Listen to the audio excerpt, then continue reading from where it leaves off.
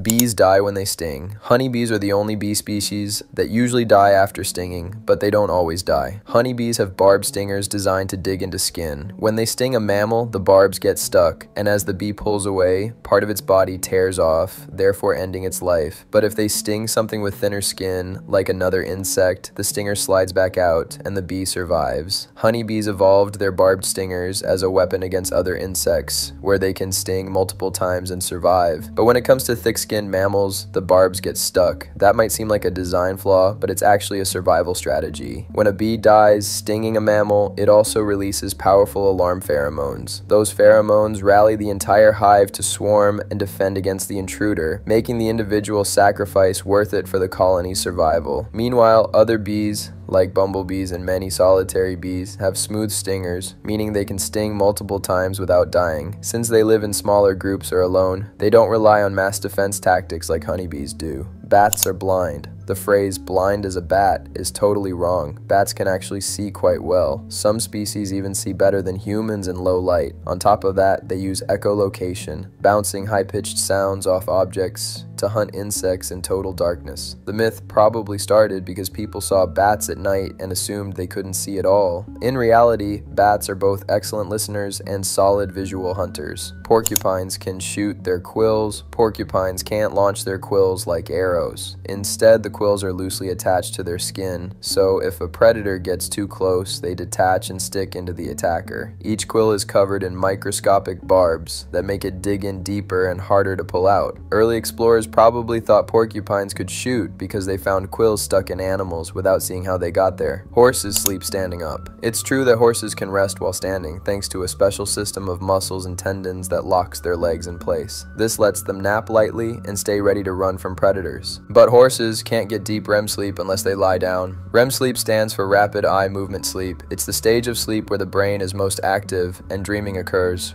During REM, the body relaxes a lot. Muscles go almost limp, which is why horses need to lie down for it. Even though they can do light sleep while standing, they have to lie down every so often to get proper REM sleep and fully recharge. If they go too long without lying down, they actually suffer sleep deprivation. Goldfish have a 3-second memory. This myth makes goldfish sound like little swimming idiots, but the truth is they can remember things for months. Scientists have trained goldfish to push levers for food, swim through mazes, and even recognize different shapes and colors. So why do people believe otherwise? Probably because fish don't show emotions the way mammals do. It also doesn't help they're goofy looking, so it gives the perception they have low intelligence. But in reality, goldfish are far more advanced than we give them credit for. Camels store water in their humps. A camel's hump doesn't hold water at all. It stores fat. They use that fat as an energy reserve when food is scarce. What makes camels survival experts is their ability to conserve water better than most animals. They can lose a quarter of their body weight in water and survive. And when they drink again, they can take in up to 40 gallons at once. The hump full of water myth likely started because camel humps look like personal water reservoirs they always have access to. Penguins live in cold climates only. When most people think of penguins, they imagine Antarctica's icy landscapes, but not all penguins live in the cold. The Galapagos penguin, for example, lives near the equator, where the climate is warm. Other species live in South Africa, South America, and even temperate regions of Australia and New Zealand. Perhaps the myth stuck because emperor penguins are the ones most often shown in documentaries and movies.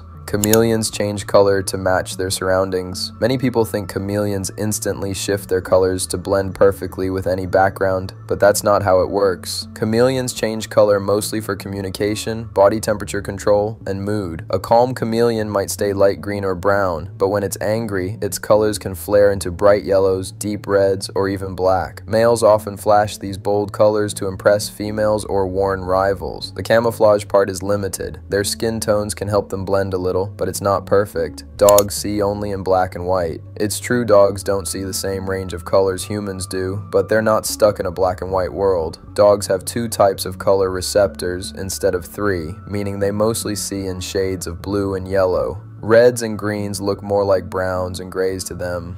The black and white myth probably started before scientists understood animal vision, and people just assumed dogs saw no color. Piranhas are aggressive to humans. Movies often show piranhas as flesh-eating monsters that can strip anything to the bone in seconds. In reality, most piranhas are shy and avoid humans. Many are omnivores, eating fruits, nuts, insects, and the occasional small fish. They'll even scavenge on dead animals instead of hunting live ones. Attacks on people do happen, but they're usually quick bites during the dry season when water levels drop and food runs out. The man-eating myth came from early explorers in Hollywood. In truth, they're more scavengers than predators.